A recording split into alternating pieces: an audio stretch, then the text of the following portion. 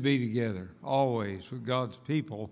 One of the great blessings that I've discovered in the traveling that the Lord's enabled me to do is that if I can just find God's people, I'm at home.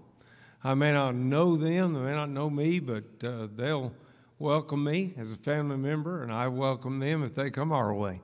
And that's a great, great blessing. I know about that introduction. Brother E. Claude Gardner used to say, preachers don't need an introduction, they need a conclusion. So I will try to get to the conclusion sometime today.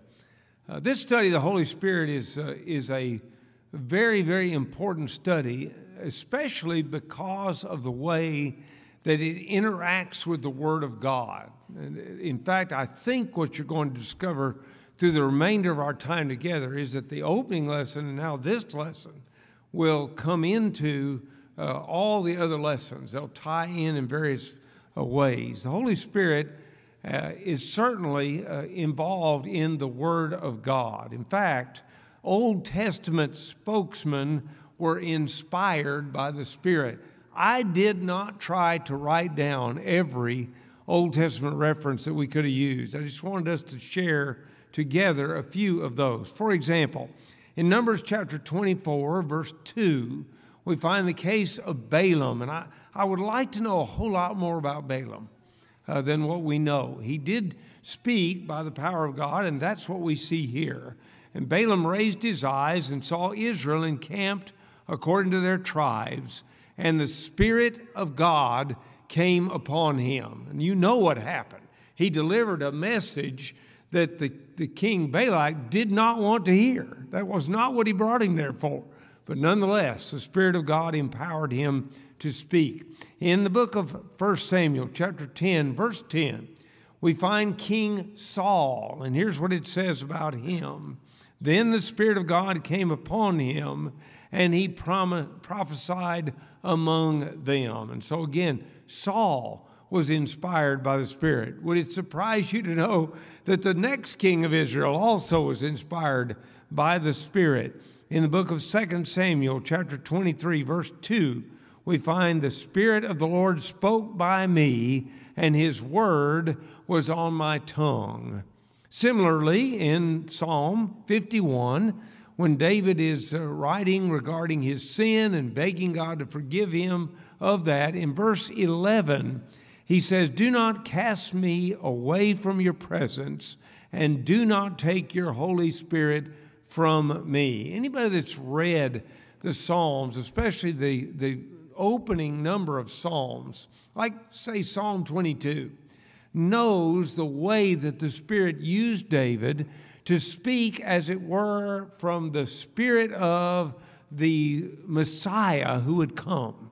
So the Holy Spirit inspired David to write in a way that was both consistent with the troubles that David went through and with the troubles that Jesus would go through when he came to the earth. Then we have Isaiah chapter 61, verse 1, where the great messianic prophet, some 700 years before the life of Christ, says this: "The Spirit of the Lord God is upon me, because the Lord has anointed me to preach good tidings to the poor. He sent me to heal the brokenhearted, to proclaim liberty to the captives, and the opening of the prison to those who are bound." Significantly, Jesus was given the scroll of the book in the synagogue at Nazareth. And this is the passage, at least a part of it, that he read on that occasion. If you go on down, you're going to discover that he says, "This day is this fulfilled in your hearing." And so Isaiah wrote the truth in his era regarding himself and how God used him. But then beyond that, Isaiah wrote again out of the heart of the Messiah and delivered a message that would help us to appreciate who Jesus was and what he came to do.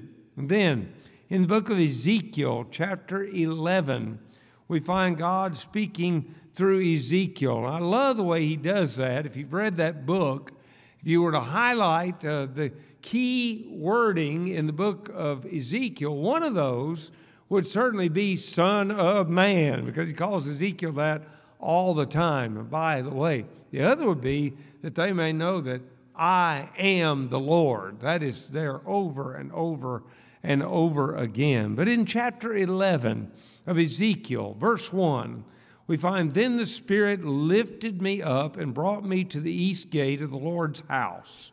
What did the Spirit say to him? Go down to verses 4 and 5, and we find a part of that. Therefore prophesy against them. Prophesy, O Son of Man. Then the Spirit of the Lord fell upon me and said to me, speak.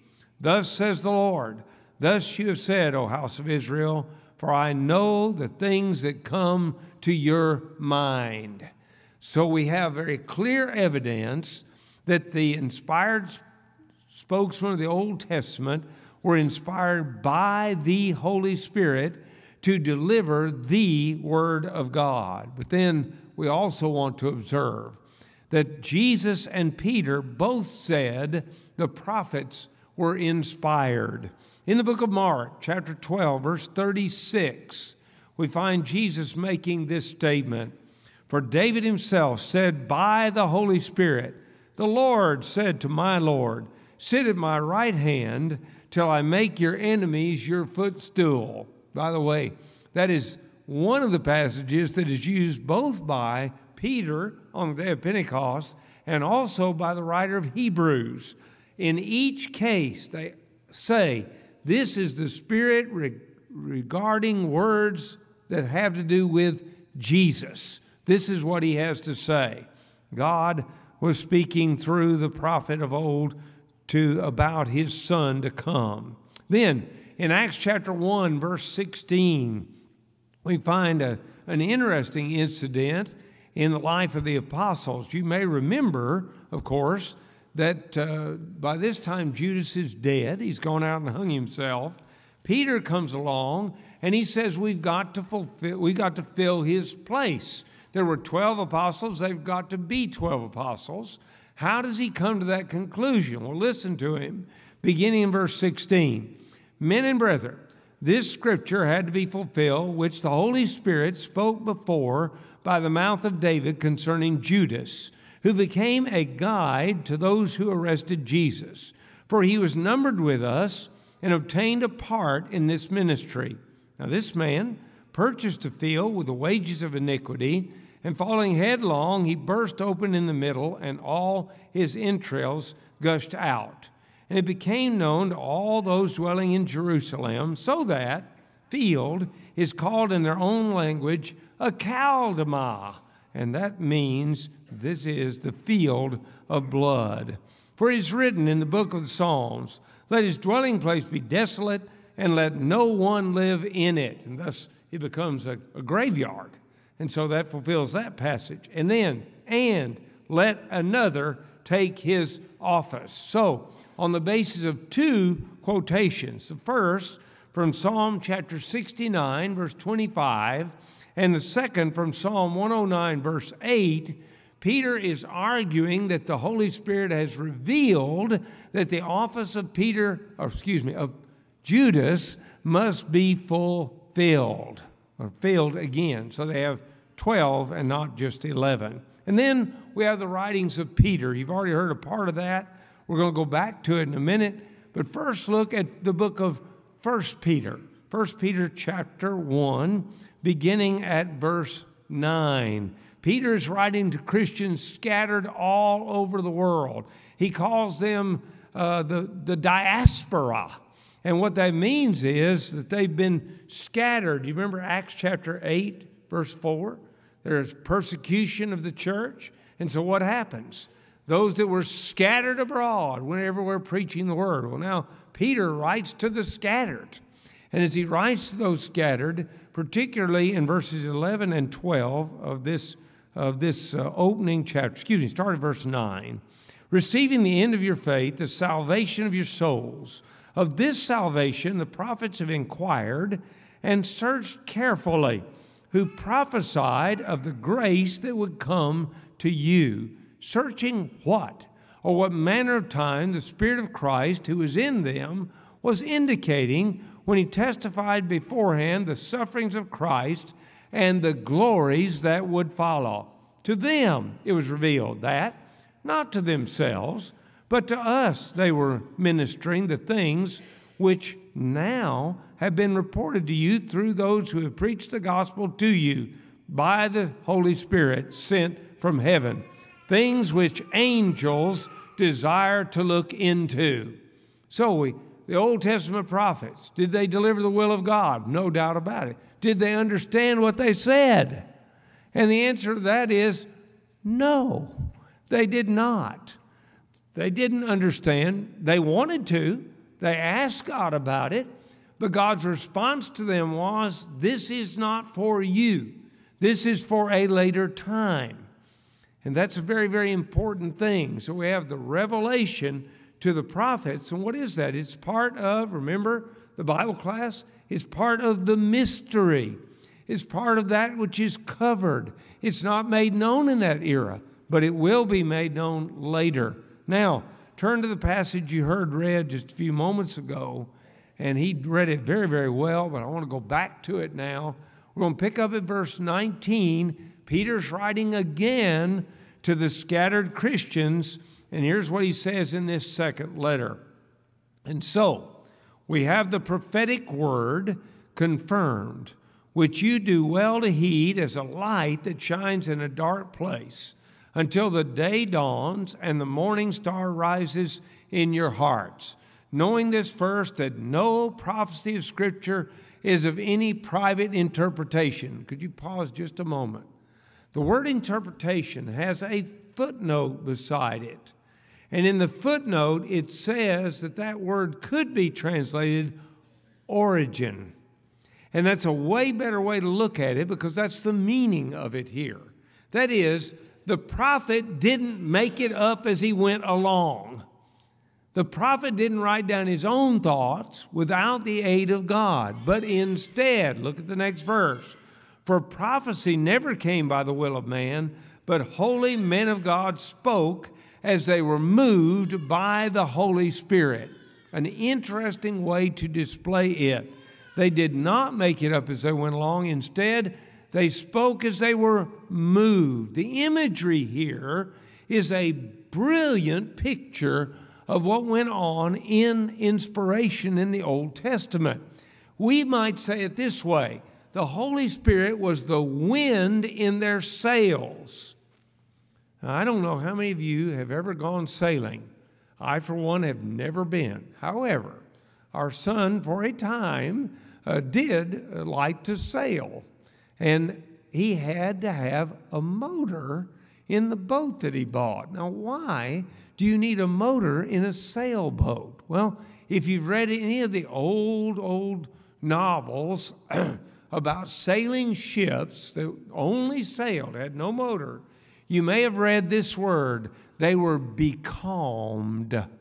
What does that mean? It means there was no wind. And so what happens to the sails when there's no wind? They just hang slack. And how are you going to move? Well, truth is, other than maybe the currents carrying you somewhere, you're not going to move. You're going to stay right there. The imagery here of these Old Testament prophets is that if it were not for the Holy Spirit being the wind in their sails, that they could not have written the will of God. It would be impossible. But because the Spirit was the wind in their sails, they were able to write. Now, brethren, when we think about this, let us realize that over the course of time, there were some 40 men who wrote the Bible. They wrote it over a period of approximately 1,600 years. And they came from all different walks of life. Think Moses. Moses was probably being trained to be the leader of the most powerful nation on the face of the earth at the time. So he would have been very, very well educated. Think about Daniel. He was the wisest man in the kingdom of Babylon. Of course, because of God, but nonetheless, he was that. And then you've got men like John. John was a fisherman. By the way, if you ever study Greek, the first book that they like you to read in in studying Greek is 1 John. Why? Because John writes like a fisherman. He uses simple words. Why do you not start with Luke? Well, he was a physician. He used big words, and sometimes he used words that weren't common. For example, when he talked about the eye of the needle, he talked about a surgeon's needle. Well, who would know what that was? In this era or that one for that matter, who would know? So you've got all kinds of different men, but the Spirit took their vocabulary and he caused them to deliver the message that was true to the will of God. And that's what's significant to us. That's what is important. He was then the wind in their sails. So both Jesus and Peter said that the prophets were inspired. But then furthermore, the Holy Spirit is the promised comforter. Please look to the book of John. I'll start at John chapter 16. As we look at John chapter 16, in particular, we want to look first at verse 7. And here's what Jesus says. Nevertheless, I tell you the truth. It is to your advantage that I go away. For if I do not go away, the Helper will not come to you. But if I depart, I will send him to you. Now, please, I want to lay this groundwork right now so that we all understand it. When I went to Freed-Hardeman, it was a college in those days. I don't know anything about highbrow universities. I was just a college guy is all I was. I drove 1,545 miles from Mesa, Arizona to Henderson, Tennessee. And you might think, what has this got to do with the Holy Spirit? Well, just hold on just a minute. I'm going to get there. My dad had a rule, and here's what the rule was. When you stop for the night along the way, call me collect. Notice I didn't say, call me on your cell phone. We didn't have cell phones. And furthermore, the only way I could call anybody was collect. I couldn't pay for it. And so I would call him. How did he know when I arrived? He got a phone call. How are we going to know that Jesus gets to heaven? When the Spirit comes. Isn't that what Jesus just said? Verse 7, notice it. Very careful. He says, if I don't go, he won't come. So how do we know Jesus is in heaven? Because the Spirit came. That's exactly what Jesus lets us know. Go down to verse 13, where he explains what the Spirit's going to do. However, when he, the Spirit of truth, has come, he will guide you into, watch it, all truth. For he will not speak on his own authority, but whatever he hears, he will speak, and he will tell you things to come. Now, back up to chapter 15 of John. And this time we want to look at the closing verses, 26 and 27. But when the Helper comes, whom I shall send to you from the Father, the Spirit of truth, who proceeds from the Father, he will testify of me. And you also will bear witness, because you have been with me from the beginning. And so the Comforter had a goal. His goal was to come and to guide them into all truth. Now, look, if you would, to the book of Acts. We want to look at Acts chapter 1. As we look at chapter 1, you may remember that the apostles still are confused about the kingdom. They still think the kingdom is going to be an earthly kingdom. It's what they'd heard all their lives. And so they're still clinging to that idea.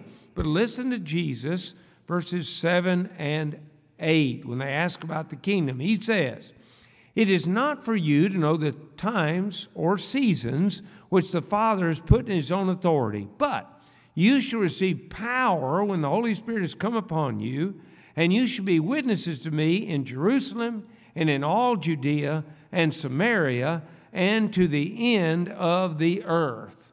So what do we know? The Spirit is coming. When is he coming? He's the promised comforter. He's coming when Jesus ascends and is seated on the throne. So what do we conclude? Look at chapter 2 of the book of Acts, and we conclude that he first of all, look, chapter 1, 9 through 11, he ascended. We got that, right? Everybody remembers the men in white apparel, two of them standing. What do they say? They say, you're going to see him come back just like he came. How'd he go? In the clouds. How's he coming back? In the clouds. That's how he's going to come. Doesn't ever say he's coming to earth. All right, now look at chapter 2. And what do you discover in chapter 2? In verses 32 and 33, the Apostle Peter makes this point.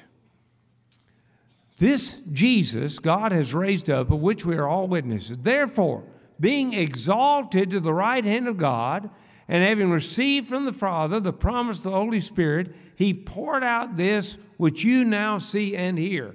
Did Jesus get to heaven? Everybody nod your head this way. How do you know? Because the Spirit came.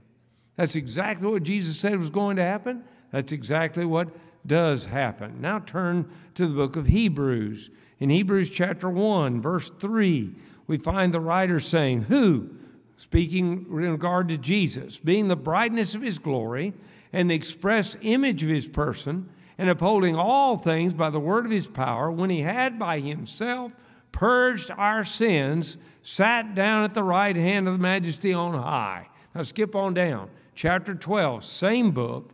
He goes on to say, looking unto Jesus, the author and finisher of our faith, who, for the joy that was set before him, endured the cross, despising the shame, and has sat down at the right hand of the throne of God.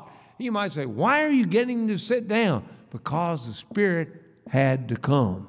If he sat down, the Spirit came next.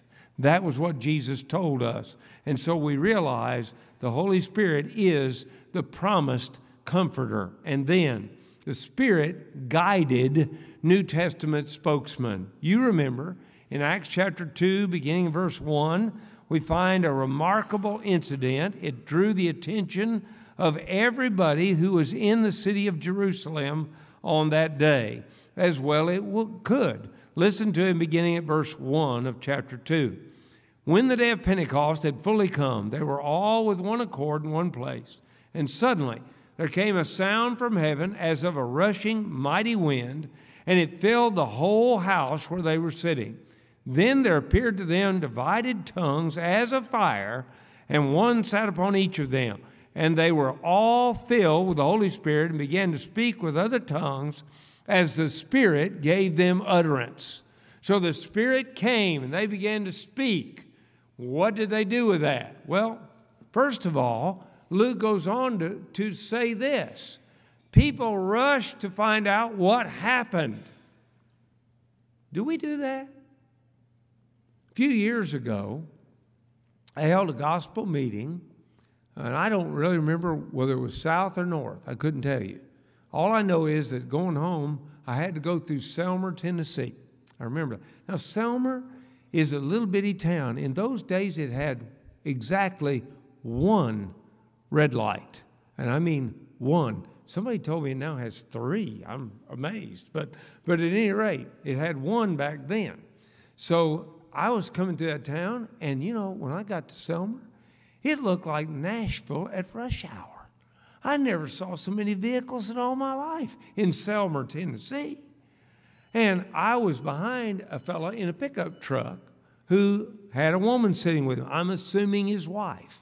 And Farmer Joe said to his wife, what? Well, I don't know, but here's what he did. He pointed. And so I looked, and I could just about imagine what he said. Look, Ethel, there is some sheet metal hanging from that tree. And then he pointed over here. Look, Ethel, there's some insulation hanging from that tree. What's going on? Everybody for 3 counties had come to see the damage from the tornado the night before. And that's what he was pointing at. And I was looking every time he pointed because, you know, you couldn't do much else. We weren't going anywhere. I can tell you that. Well, why am I pointing that out? Well, you can see that here. We've got people come together. Why? Because of the noise. Like a great wind. We would say like a tornado. And everybody's wanting to know what's going on. Then they hear these men, and these are mostly ignorant men, fishermen, common men. But they're speaking in languages, in fact, everybody in the audience hears in his native tongue. Those who, and I'm using modern day, those who spoke English hear English. Those who spoke Spanish hear Spanish. Those who spoke German hear German. And we keep going, but you get the idea. Whatever language they were born in, that's the language they heard. And so they began to ask each other, how are these fellas doing this? And finally, some sage in the audience said, they're drunk. Well, I can tell you, drunks have a language all their own. They do. But if you record it and play it back to them tomorrow, they're not going to know what they said either. So this is not the language of a drunk. These are real languages. These are real tongues. So what does Peter do? He stands up and he says, this is that. This is the fulfillment. Fulfillment of what, Peter? It's the fulfillment of the prophecy of Joel. Joel chapter 2, verses 28 through 32. And the closing of that is what? Whoever calls on the name of the Lord shall be saved. Please underscore that in your mind. Whoever calls on the name of the Lord will be saved. Well, then he preaches and explains to them that they've crucified the very Son of God. And finally says, therefore let all the house of Israel know surely that God hath made that same Jesus whom you have crucified, both Lord and Christ. And they're cut to the heart. They know what they've done. And now they ask the question, men and brethren, what shall we do? I think it's pretty clear to be saved. We've crucified the Son of God. What are we going to do to be saved? The answer is call on the name of the Lord. But Peter didn't say that, not in those words. He said, repent and be baptized, every one of you, in the name of Jesus Christ, for the remission of your sins, and you shall receive the gift of the Holy Spirit. Notice, in the name of, under the authority of, call on the name of the Lord. Where do you do it? In penitent baptism. That's where you do it. And that's exactly what happened on the day of Pentecost. So we see then that the Spirit-guided spokesman spoke in the New Testament. Look at the book of 1 Corinthians. In the Apostle Paul speaks there, 1 Corinthians chapter 2, and here's what he says regarding himself. He says, now we have received not the spirit of the world, but the Spirit who is from God, that we might know the things that have been freely given to us by God. These things we speak, not in words which man's wisdom teaches, but which the Holy Spirit teaches, comparing spiritual things with spiritual. Now, I know if you're following the outline, you say, you skipped something, didn't you? And I'll say, yes, I'm human. I do that every now and then. So back up and realize the Spirit also sent men to preach. So take, for example, Philip. Philip is one he was sent to preach. And you can see that, Acts chapter 8, verse 29. Then the Spirit said to Philip, go near and overtake this chariot. And then what about Peter? In Acts 11, verse 12, he said, then the Spirit told me to go with them, doubting nothing. Moreover, these 6 brethren accompanied me, and we entered the man's house. So were New Testament spokesmen inspired? And the answer to that is an obvious yes. They were inspired. But of all the passages that I could cite, the one that intrigues me the most is 2 Peter chapter 3, verses 15 and 16. Listen to what Peter wrote to the dispersed Christians.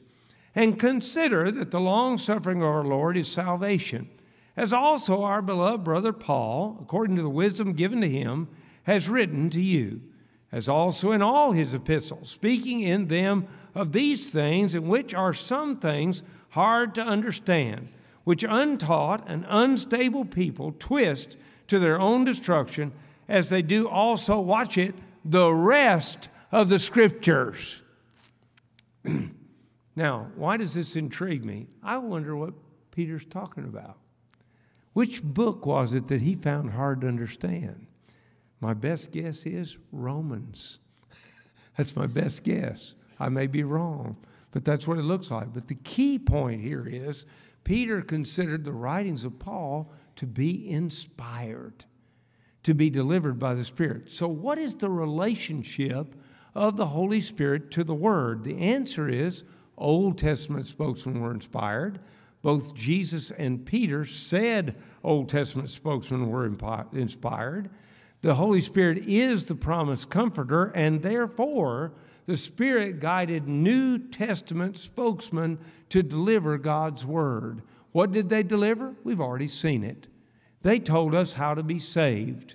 If you today wish to find salvation, the Spirit would say,